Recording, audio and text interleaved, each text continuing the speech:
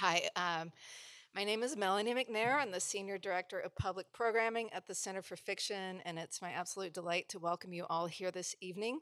How many of you are visiting us for the first time?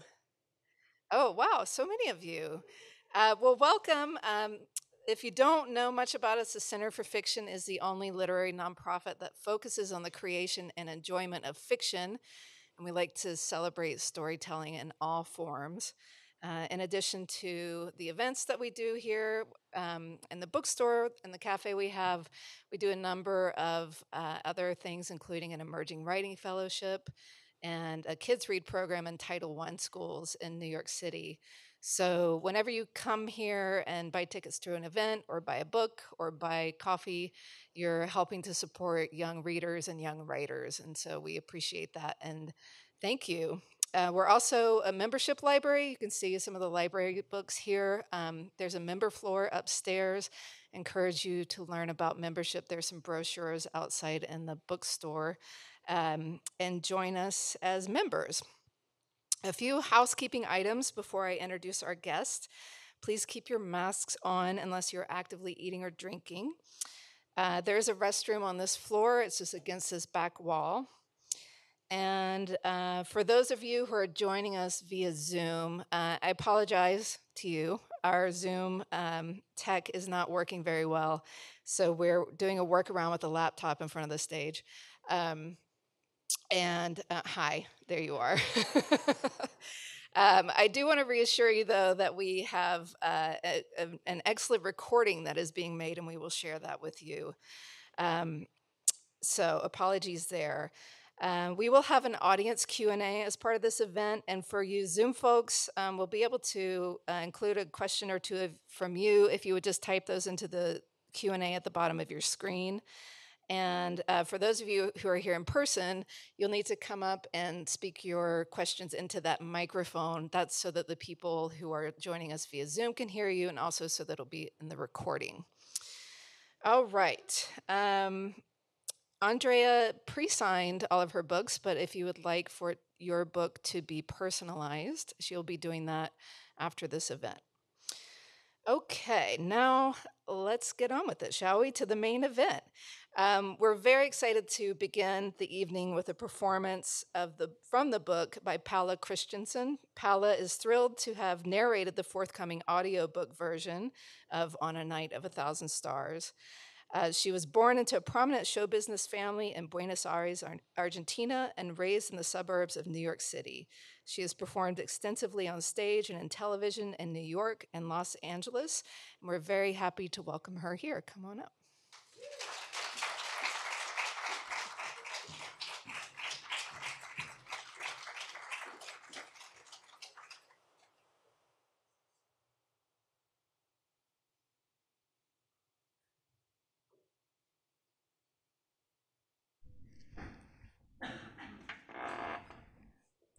Excerpt, Chapter 1.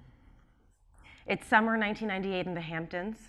Paloma Larrea, the daughter of Argentinians, is a college student who has grown up in New York City. She's at her parents' annual summer soiree when she meets a guest named Graciela.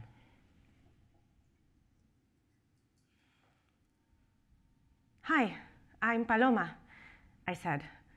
"Nice to meet you." "Graciela." The smiling woman began to introduce herself, but stopped short as I approached. She looked at me quizzically through tortoiseshell glasses. "Graciela de Graf, but everyone calls me Grace." She resumed. "Such a pleasure. When Juan told me he was dating Santiago Larrea's daughter, I just had to see you with my own eyes. I knew your father in Buenos Aires, but we lost touch years ago when I moved to Holland." "Have you seen him yet?" "Not yet, just from afar. He's been very busy tending to his many guests," Grace said with a laugh. "Like the Santiago I remember, always surrounded by a million friends." She took a caipirinha from a passing waiter. "These are lethal, but delicious." "Let me bring you to him," I offered. "I'm sure he'll be happy to see you." Taking Grace by the arm, I called out to my parents across the lawn.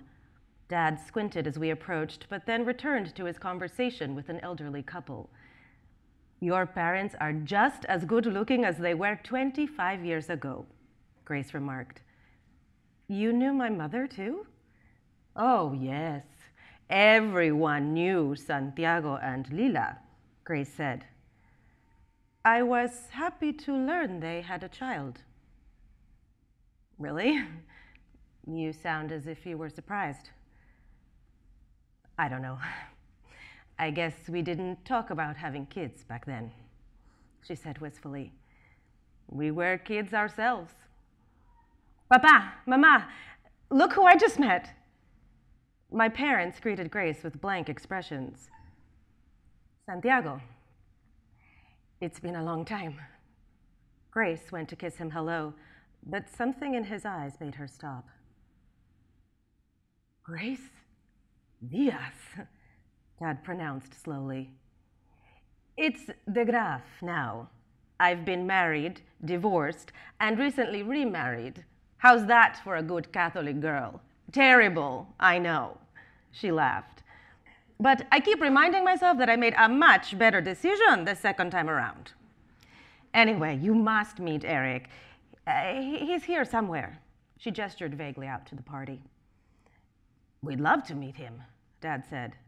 He turned to my mother. Can you believe it, Lila? After all these years? It's Grace. Incredible, Mom said. How have you been? This is an unexpected surprise, Dad added. What brings you here to the Hamptons? We're staying with the de Konings. My husband and Dirk are childhood friends. By my father's expression, I could tell he didn't register the name. You all knew each other in Buenos Aires? I chimed in. Yes, that's right. Grace and I studied law together at the Universidad de Buenos Aires, he said, becoming animated as he mentioned his alma mater. My God, that building was falling apart inside even then. And the hours we spent in the library, it turned out to be a monumental waste of time, at least for me. But we had fun, didn't we? Yes, we did, Grace said with a laugh. My goodness, it sure is good to see you again, he said, kissing her lightly on the cheek. I think an encounter like this deserves a toast, Mom said. She lifted her empty champagne flute and signaled to the waiter. As the waiter refreshed our glasses, Grace's husband Eric ambled over. After Dad shared a couple of stories from their law school days that had everyone laughing, Grace turned to me and said, Your father hasn't aged at all. Like many men my age, my hair is getting thinner and my waist is growing thicker, Dad said with his typical self-deprecating charm. You mean to say that you have a thin waist and thick hair? Grace laughed, calling him out on his false modesty. She spoke to him in a familiar tone, and it delighted me to see the affection between him and an old friend. He was remarkably fit and slender in middle age. His dark brown hair, brushed back with a hint of gel, had only recently started showing silver near his temples, enhancing his distinguished good looks. He was the most handsome man in our class, Grace said to the group. My father raised his hand to protest. No, Santiago, don't try to say otherwise. You were quite a catch. The problem is, you knew it. But I think our friend Maximo came in a close second. Wouldn't you agree, Lila? Aren't most 20-something-year-old men good looking? You know, when you're that young, Mom suggested casually, but her tone was slightly pitched. Dad and I knew well enough that this only happened when she was nervous. Mom gripped her champagne glass while smiling politely at their unexpected visitors. I see that life has been kind to you, Grace said to my father. It's true. I've been blessed. Dad put a protective arm around Mom. Not so for some others we knew. Those were complicated times, Grace. Anyway, now is not the time for boring old stories. Boring? Grace turned to me. Paloma, I wonder how much you know about Argentina during those years. I glanced at my parents. Talk of Argentina's military dictatorship in the 1970s had been taboo in our family for as long as I could remember. Sadly, not much, I told Grace. Well, I think you should be aware that, thanks to your father, many people were spared. I said not now, Grace. My father's sharp tone startled her into silence. He opened his mouth to say something else, but then closed it again. Grace looked at him with a pained expression before turning on her heel and walking off. I didn't mean to upset her, Dad mumbled, without quite looking at anyone. She has a good memory, but that was a really long time ago. He turned to Eric. I'm sorry if I was abrupt. Not at all. I should be the one to apologize for her, Eric said. Sometimes she likes to talk about the old days in Argentina, especially if she's had a drink or two. She's been an expat for years now, so I think she was excited to see an old friend from university. I'm sure you understand. Of course. No need to apologize, please. As soon as Eric left, Mom turned to Dad. She still has eyes for you, that's clear enough, my mother said. She was long accustomed, if not resigned, to the effect her husband had on women. I hadn't given much thought to my father's life as a bachelor, but Grace's remarks made me wonder, what had he been like as a young man? Grace is stuck in the past, Dad said. It happened to some people. They haven't been able to move on. I did. That's all. But she said people's lives were spared because of you, I said. What did she mean by that? It was not often I was on the receiving end of one of my father's withering looks, a look he'd bestow on a housekeeper when a shirt had not been pressed properly or when the coffee was not prepared to his liking. But when he spoke next, his tone was gentle. Ancient history, sweetheart, he said. We move forward a bit to chapter 2.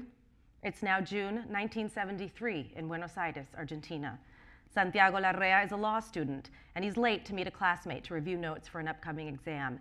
It's the same day that General Juan Domingo Perón, the former president of Argentina, who has been living in exile in Madrid for the past 18 years, is set to return to Argentina after his party, the Justicialist Party, has won the first democratically held election in years. Santiago spotted his friend at a table in the back corner. Her chestnut bangs grazed her tortoiseshell glasses as she sat there reading. Although her given name was Graciela, the anglicized version, Grace, had been her nickname since childhood. He kissed her cheek and sat down. Grace stubbed out her cigarette and stood up. Don't get too comfortable. You're coming with me. Where? We are going to Ezeiza. The airport? Why? It's going to be a nightmare. 1 million people are expected to show up.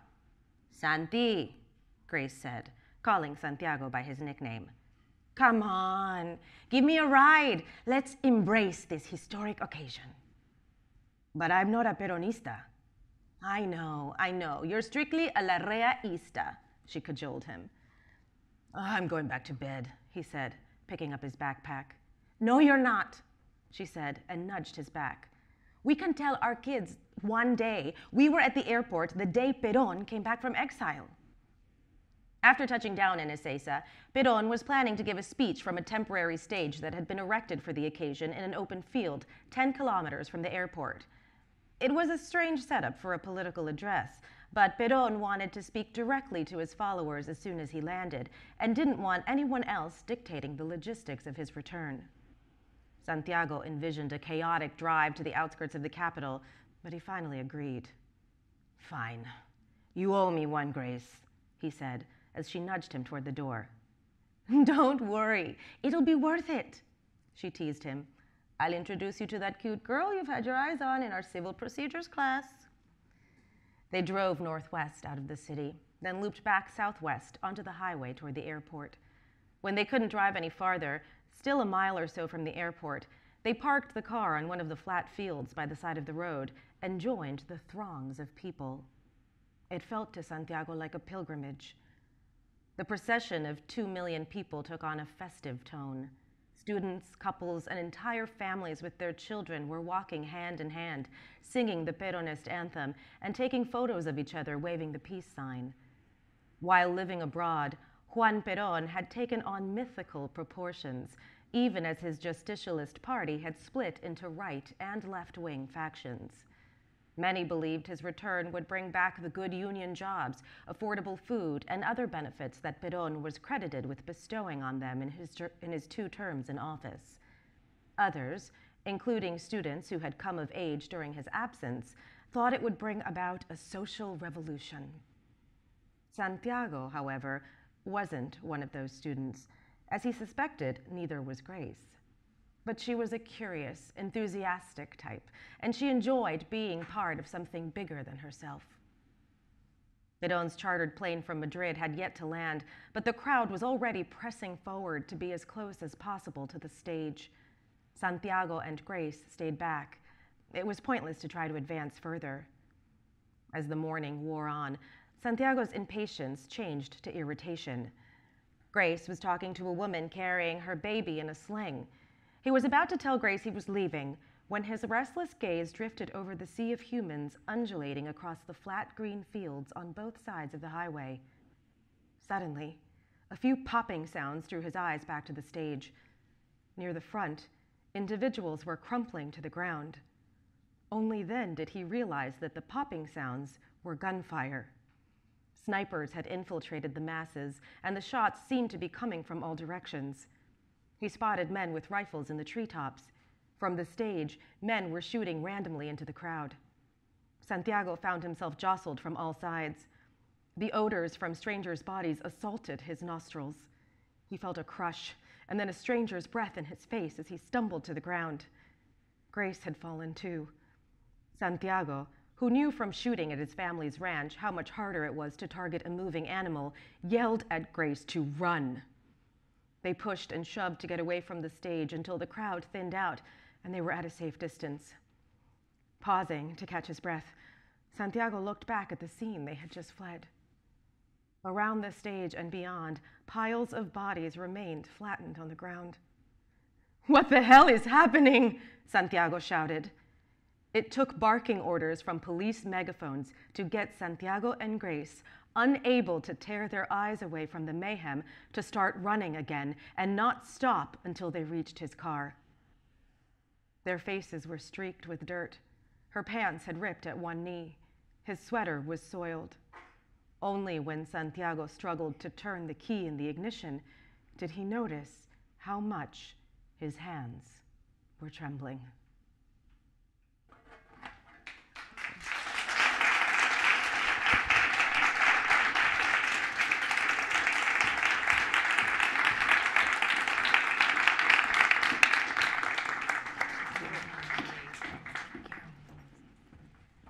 Thank you so much, Paula. What a treat. Actors really do bring something special, don't they? All right, so let me introduce our guest this evening. Andrea Yaryura Clark grew up in Argentina amid the political turmoil of the 1970s until her family relocated to North America. After completing her university studies, she returned to Buenos Aires to reconnect with her roots. By the mid-1990s, many sons and daughters of the disappeared, the youngest victims of Argentina's military dictatorship of the 1970s, were coming of age and grappling with the fates of their families. She interviewed several of these children, and their experiences, not widely known outside of Argentina, inspired the novel On a Night of a Thousand Stars, which of course we're here to celebrate. And she's joined in conversation by Jennifer Egan. Jennifer is the author of 6 previous books of fiction, A Visit from the Goon Squad, which won the Pulitzer Prize and the National Books Critics Circle Award, The Keep, the story collection Emerald City, Look at Me, a National Book Award finalist, The Invisible Circus, and most recently Manhattan Beach, which won the Carnegie Medal for Literary Excellence. You may also pre-order her book that's coming out soon, The Candy House. Welcome you to the stage.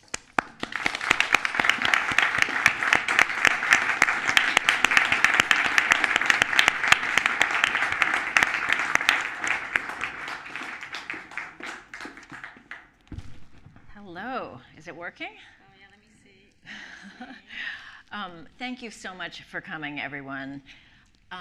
Andrea, huge congratulations. It's your pub day of your first novel. Thank you. Wow. Thank you.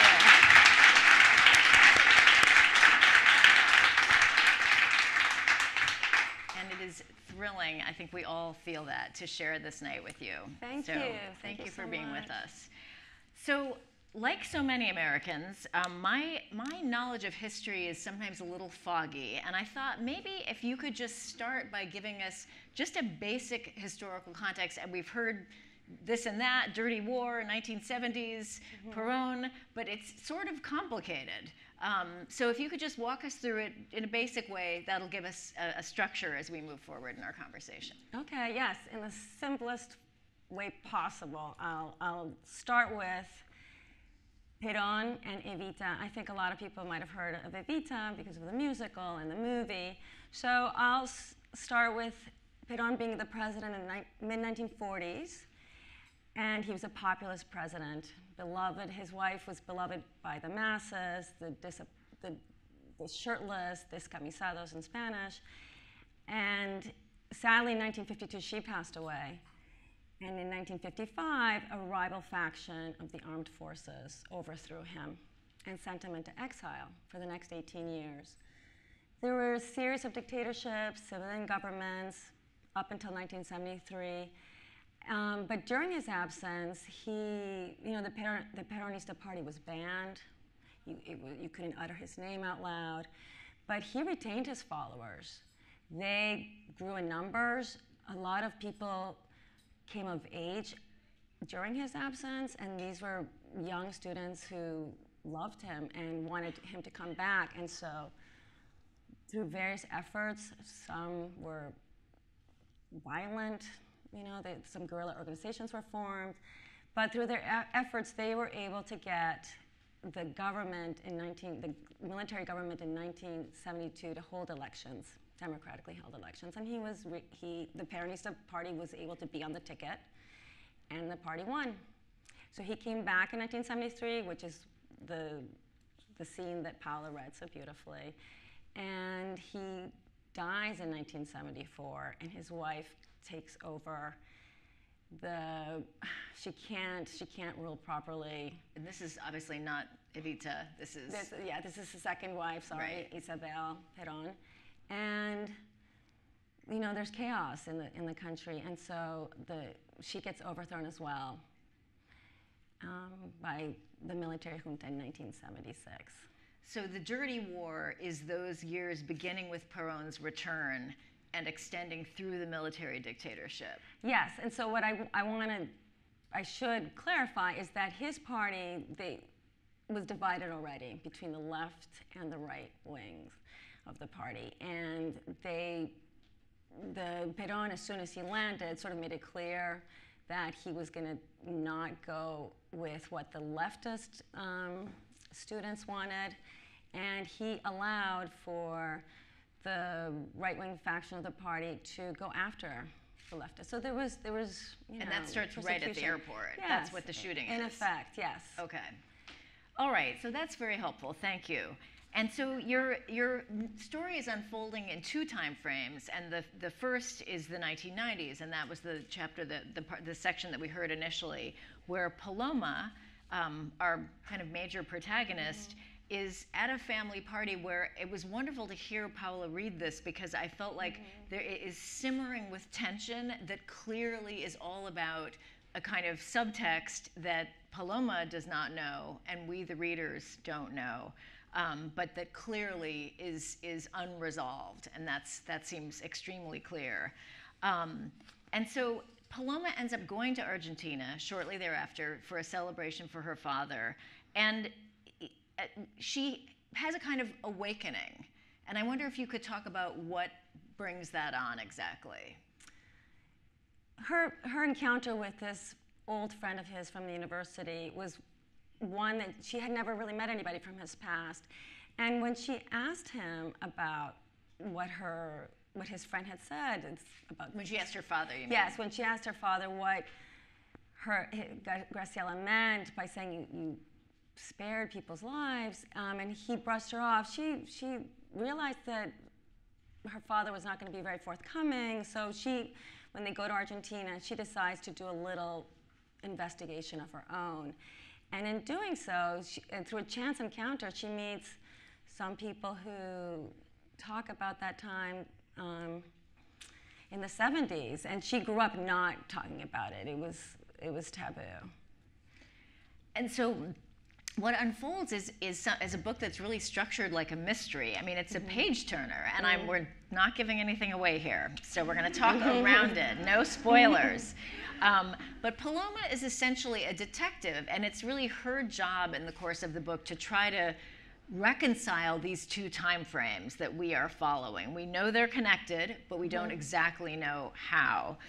And I wondered if you could talk about how you end. So it has a kind of genre feel to it in the best way. Thank you. What made you approach this as a kind of detective story or a mystery?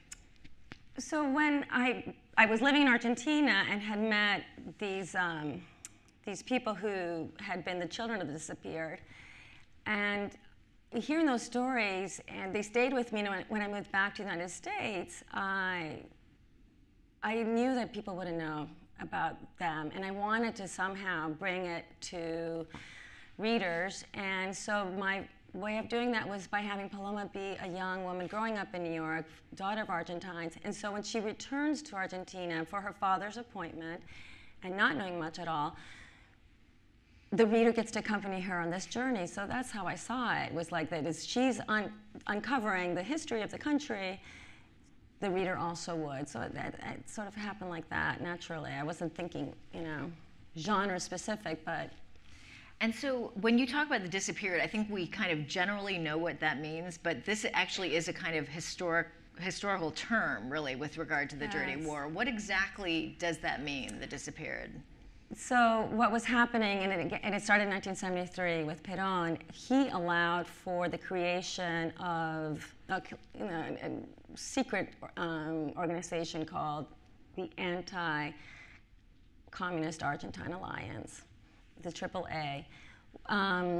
They specifically targeted people that they considered dangerous to the government or left-leaning intellectuals, artists, and they were picked up from their offices, off the street, and they would be disappeared. When family members would go to police stations, they were, turned away or said, like, we don't know anything about your spouse.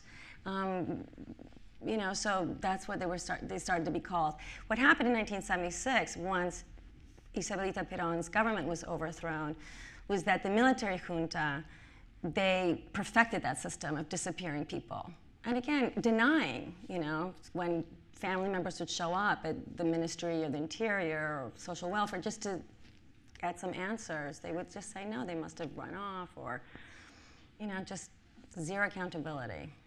And was this something you knew about? So you were in Argentina as a child. Let's go to your history now for a minute, because in a way, your history really connects with this in the sense that your own investigations as a young woman at around Paloma's age in some ways led to the material that you're drawing on here. So you were a child in Argentina, and talk about your family left at a certain point. Talk about when that was and why. Yeah, so we're a big family of 4 siblings, and we were living in the suburbs of Buenos Aires. My father was a psychiatrist and a writer. He had published poetry and some short stories. As a psychiatrist, he was approached by the security forces during Perón's time to help them with the interrogation of political prisoners. He turned them down. He didn't specifically ask what it would entail, but he assumed that it would not be good. And in fact, they did have doctors present when prisoners were being tortured to make sure that they hadn't died. And as a writer, his editor was disappeared. So he had that concern. And then in our daily lives, my mother, we talked about this when I was writing the book. She reminded me how there would be bomb threats at our school, so we wouldn't go to school, or if there was a crushed brown paper bag on the street, that we shouldn't kick it because it might be a bomb. Again, because there was some guerrilla activity happening in the city, you know. So at one point, my parents decided it was time for us to leave, and we were lucky. We were fortunate that we were able to do that. And what year was that? That was just a few months before the dictatorship. Okay, so after the time that we just heard about in chapter 2. Okay, and so as you were growing up, I mean, it's sort of funny to hear people 20 years after the history of the Dirty War, to hear Santiago, Paloma's father, say, you know, that someone who's still thinking about this is stuck in the past, and that it's ancient history. It's not that long ago. So I'm curious about whether this felt like ancient history to you growing up. Did you even know about any of this, or talk about it with your family and your father? No, my father was very quiet about it. He didn't talk about it. And we as his children didn't ask him about it, and I'm not sure why.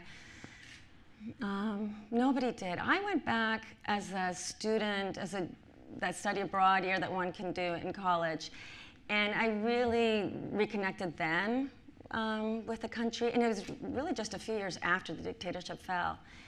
And even then, people weren't talking about it. Certainly none of my relatives were. And when I moved back in the early 90s, because I had decided at that point that I wanted to live there again, that really felt like home to me, people weren't talking about it then. I was afraid to bring it up with relatives. Even today, I wouldn't really ask them how, on what side of the story they fell, you know, that.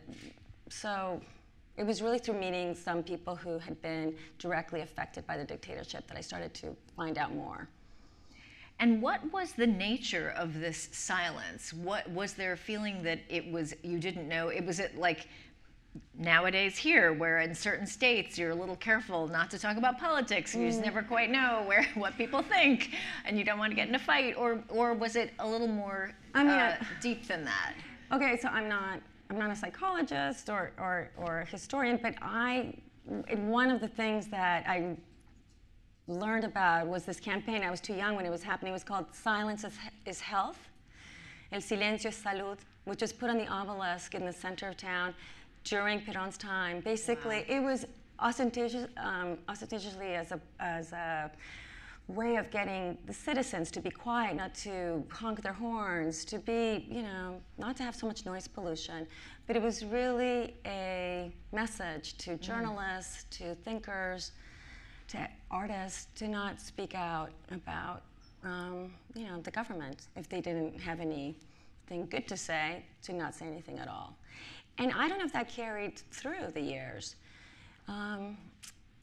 I know from some of the stories that I heard that you didn't know if somebody would betray you. So people were very careful about expressing their views once the dictatorship was fully underway.